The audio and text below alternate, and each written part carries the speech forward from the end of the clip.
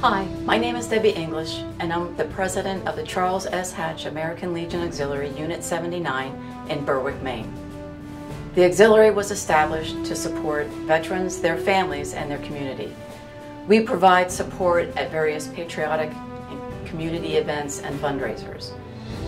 Annually, the auxiliary holds a poppy drive which raises funds that provide medical and financial aid to veterans in need. Every year, we offer a citizenship scholarship to a graduating female at Noble High School. And recently, we started a juniors activity program for 13 to 17-year-old girls. We also sponsor one Noble High School girl in their junior year to attend Durigo State, a 4-day leadership program to learn about the various levels of governing.